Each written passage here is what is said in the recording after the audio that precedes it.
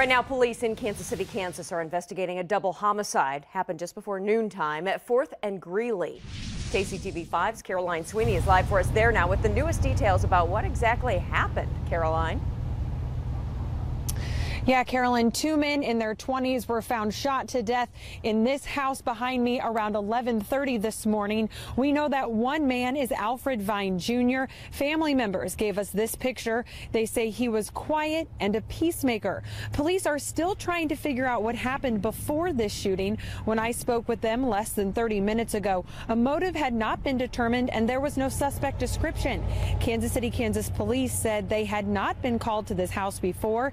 They're still trying to pinpoint if the shooting happened this morning or last night, but neighbors say hearing gunshots in this neighborhood is common. I heard about 3 or 4 shots, but that's kind of the norm around here, so I didn't pay any attention to it. And I woke up and saw this yellow tape, and I was like, whoa, what happened, you know?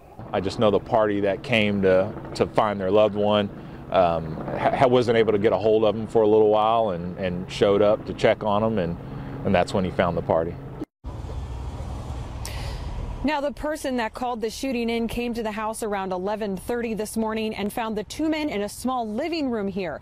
Police did not gain access to the house until several hours later. They were waiting on a search warrant. Family and friends arrived here shortly after police were called. And coming up at 5, hear from the aunt of Alfred Vine Jr. Live in Kansas City, Kansas, Caroline Sweeney, KCTV5 News. All right, thank you, Caroline, for that update.